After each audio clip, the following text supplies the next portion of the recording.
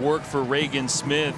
She said Bob Bowman told her, just do your work, don't overthink it, the results will come. She's been posting her fastest times in years. Field coming out here for this championship of the women's 100 backstroke, including Nettie Harris, 20-year-old from Great Britain, 7th of the world's last summer in the 100 back. Wan Litian from China. She as well in the 100 back world final for a second straight summer. 4th last year in Budapest. There's Ingrid Wilm from Canada. She was close to bronze last summer. The 50 back took 4th in that race in Budapest. Chasing a podium spot here in the 100 back. Pauline Mckeown, personal best time in the semifinal for the French woman, 24 years of age.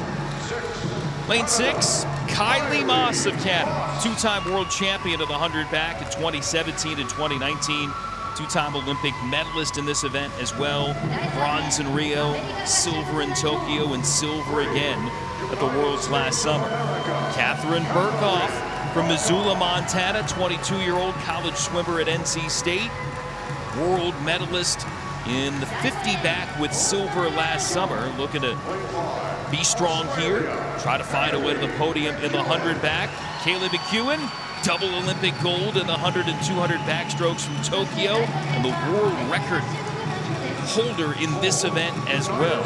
She'll be in lane 5. Regan Smith, 21 years of age now, from Lakeville, Minnesota, training home Tempe, Arizona, and former world record holder in this race, still the American record holder, and looking to defend that world crown she won a little over a year ago in Budapest. Rowdy, all this race has is the reigning Olympic champion, the winners of the last 3 world titles, and the current world silver medalist in the 50 back. That's all. Yeah, just another average field here in Fukuoka, right? Oh my gosh, this is going to be a barn burner. No question about it.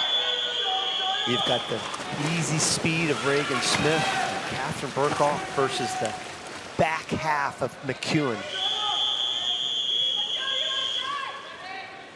And the dark horse in all of this, don't forget about Kaylee Moss.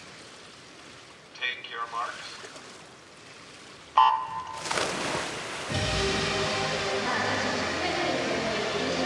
You know, Regan Smith, 0.53 on the start real quick. She needs to be 27.8 or 27.9 with that good tempo she has. Mckeown right underneath her with that yellow cap normally does not go under 28. She normally is about 28 flat or 28.1. But right now she's charging out there right in front with Smith. Regan with the lead there by about a 10th. Burkhoff about 2/10 behind in 3rd as they power towards the finish. Better turn there for Regan Smith there in the middle, but here comes Mckeown to the right there. It is going to be a chase right down to the finish. Mckeown has a sensational last 15 meters, and she's challenging that world record. It looks like it's going to be Mckeown. Regan Smith trying to battle back, but Mckeown will get to the wall first in a world championship record. Regan Smith with silver. Catherine Burkhoff able to work her way to the wall for bronze. So the Americans go 2-3, but the Aussie strikes gold.